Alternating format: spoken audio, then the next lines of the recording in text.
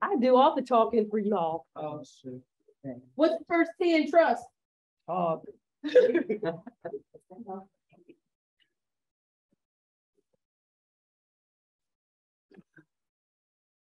Now nobody told me to have something. Oh my God. All right, we're gonna start with the Zooms for Asia Wilson and Chelsea Gray. Nikias? If I can get my mic to work. There we go. Right. You, ladies. Congrats on the win. What makes you two so dynamic as a pick and roll partnership? Gotta guard it. That's all you got. Yeah. It's one of those things. I mean, when you look at great guards and great posts, the whole thing is you got to figure out how to guard it. And I mean, I'm not trying to be funny, but I'm being real. It's one of those things where you got to pick your poison. I mean, you can ask any duo that. It's like, what are you going to do? Pick which one. And I think once we mastered that, it's like Play-Doh in our hand at that point. It's just making sure that we get the right pass and get the bucket.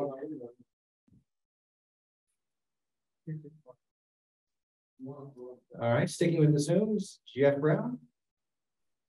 Yeah, Chelsea, just talk to me about not just the scoring, but the defense, the tie-ups, the jump balls. It just seemed like coming into this game, like you had a will, like you were not going to let your team lose this game, and just kind of talk about your mindset. I think it's by any means necessary. You can't give game one back, but in the moment you can't get game two back either. Like you have to, every possession counts. And so if that ends up being a jump ball, that means they don't get it in the paint and they have to reset. If that means that I have to do it, take foul, they have to reset. So it's about each possession, like what's your smartest move, what's gonna put you in the best position possible defensively. And a lot of those was me coming on the backside, getting steals or getting deflections and allowing us to reset our defense, get our matchups so they're not in the paint. Nick Hamilton. Good evening, ladies. Congratulations on the win. Asia, you and Stewie obviously went back and forth like two heavyweight fighters going at it.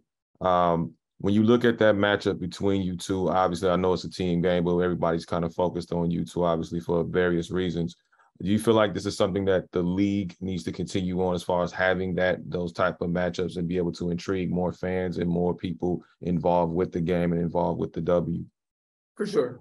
I mean, I think that's what grows the game. Everyone loves a good matchup. Everyone loves to be like, oh, what's going to happen here? I think that's what draws fans. That's what draws attention to us. It's kind of hard also being in that spotlight, of course, because all eyes are on Stewie and I. But at the end of the day, like, it's something that's going to grow our game. When you look at NBA, when you look at football, anything, there's always a good matchup that everyone's tuned into no matter what. So it's good that we are finally starting to grow something like that. To where people can tune in and be like, hey, I might not watch one WNBA game, but the AC-Seattle matchup is something that you got to catch. So I'm glad that we are even in that conversation because we've come a very long way. Adrian Hernandez with Odyssey Sports. For either one of you, can you guys talk about coming off the bench, the energy level of Riquna Williams the past 2 games? Energy, she missed a couple shots, she didn't waver, she was making sure she found the body and just hustling throughout the game and getting rebounds. She was huge. She had 8 rebounds. Now she'll say that she about 5'9", but she about 5'6". But it was like her heart and determination. She was at the right spot at the right time defensively. And a lot of those things, even still, you mentioning her, but a lot of things that it still goes unnoticed, but we understand what she's doing. And Becky understands it, that's why she was kept in the game. And then when they talked about our pick and roll coverage, like it's going to be different with Riquna in the corner. You can't leave her. I don't care if she's missed 6, you can't leave her. And so when you talk about that, like it's good to have those players around you. So she was the spacer for us. She was able to penetrate the lane. She got tap outs defensively. She was on point, on target. And so it's the little things that separates like these plays and coming out with a win that won't be on the stat sheet. Michael? Yeah, Chelsea, you've played with and against some of the very best post players ever in women's basketball. When you see a matchup like tonight with Asia and Stewie, I know you're in the middle of the game, but just if you can step away as a fan, what it's like to watch these 2 women, especially if they're in their 20s, in their prime and going at it. Shoot, I'd be watching during the game. I'd be like, oh, Stewie just scored. Asia, what you about to do? Asia, I watch Stewie going for the slip. Like she said, it's like growing the game. Like you talk about those matchups all the time. You see it on the NBA side, like when Kobe was trying to play against MJ, like those type of matchups, like a lot of attention is on it. And it's a lot that these players have to, they're going through, like with all that pressure to be in that spotlight. But it's good for the fans. It's good for, our sport, and it's good for them. Like it raises their level of awareness for each other. Like it raises their level of play. They get better by challenging each other. Even if they're not matched up all the time, they know like they're both competitors. And so they're getting better each time out there on the court. And we're getting better of how to combat that as people that's around them. So I'll be watching it too, Michael, honestly. Asia, Becky mentioned going to the smaller lineup to free up some space, get you involved more. But the third quarter, when that occurred, you just kind of became possessed. I think it was 6 of 8 shooting, 13 points of the teams. Can you just talk about the third quarter? What for your mindset? Because it seemed like you were on a mission. Like it's time for me to take this game over. Yeah, I mean, I did what I needed to do in game one. Like Chelsea said, we can't get game one back, but I didn't like that feeling that I had. I needed to be more present, more in the moment for my team, and I wasn't. So I wasn't going to when I saw the game getting down to the wire, I was like, well, we're not about to let this happen again. I learned my lesson. So I don't necessarily know if it's for this, but I just really was locked in for my team. I needed to be that anchor that I was before and being consistent into what got us here. So I just really locked in. I don't even remember the third quarter. Because I was just that locked in because I need to be that for my team. Spencer, without a line. Going into the end of the first quarter, things seemed a little bit off. This is a question for either one of you, I guess.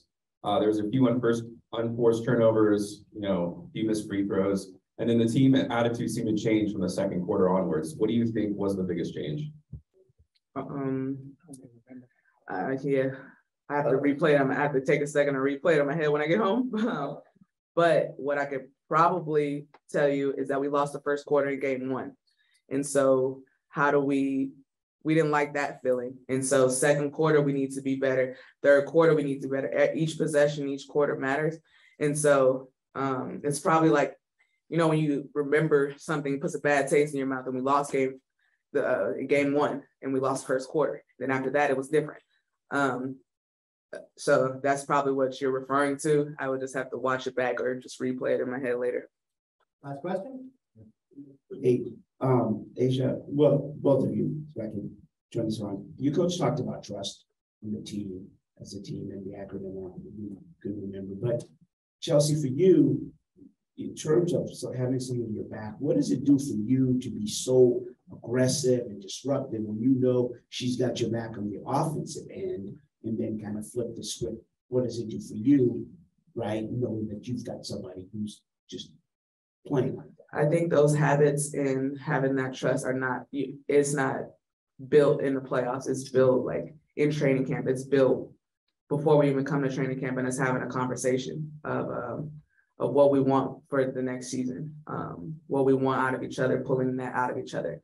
And these habits that you're seeing through the game, like it's not happening during playoffs. Like you put people in different positions, there's different plays, like everybody knows your plays, you make little tweaks, but the history behind it is like what you're ready for playoffs. It's like what you have built up, you're building up this trust within each other. And that starts early, that starts with communication before you even step on the floor. And I think that's what you're seeing now in the playoffs. It's like, okay, let's have a conversation. Like I would tell her different things that I saw on film. And she's like, okay, I trust that. She had a slip out when I told her that. It was like those moments of trusting each other were built long before we even came in the playoffs. Yeah, I mean, it's just honestly the same answer. And at the end of the day, it's kind of one of those things like, I got your 6, like knowing that I don't have to worry about so much because I know I got somebody behind my back. So if I ain't got to worry about that, now I can lock in. And I think that's just a matter of just a team sport in general. But it's very hard that you come by teammates that you can hold them accountable and they don't take it personal. It's playoffs. We all want to win. I don't want to cuss you out, but if I have to cuss you out, I will. And it's just one of those situations like, okay, come fourth quarter, thanks for cussing me out. Like little things like that. Just it's understanding not to take anything personal because we've been in places that we didn't feel good and we're like, let's work our way out of it. And like Chelsea said, it all starts with communication and having that conversation. Thanks a lot, ladies. We'll let you go and see you in Seattle for games 3 and 4. Yeah, yeah.